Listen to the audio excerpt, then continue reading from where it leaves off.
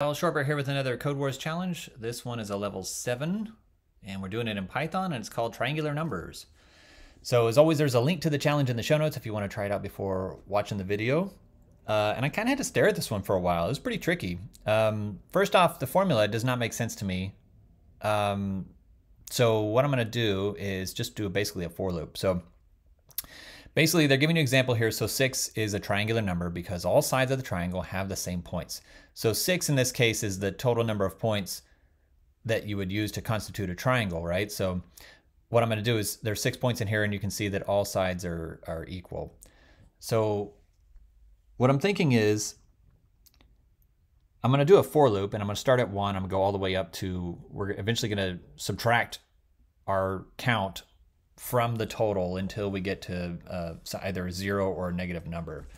And in that case, if it's 0, we'll return true. So that may not make sense right now. So what I'm going to do is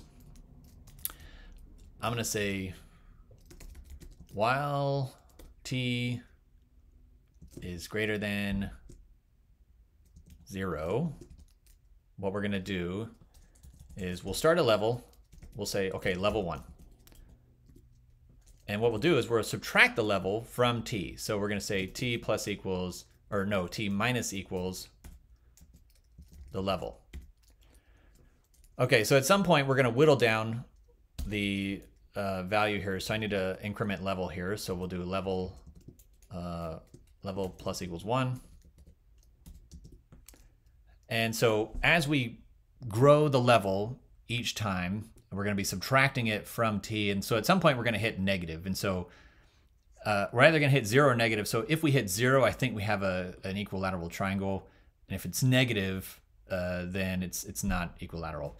So what I'm going to do here is let's return whether or not t is 0.